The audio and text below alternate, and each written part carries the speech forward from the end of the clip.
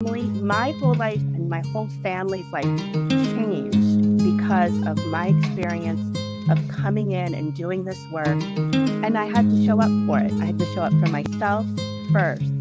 And then just by being me and just sharing my own self with everyone, not forcing anyone to change, they were able to benefit from it. My husband's not going to come here and meditate with us. It's not going to happen.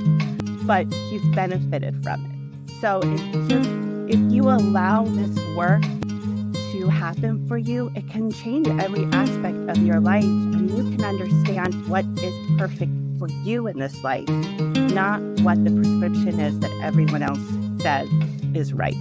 So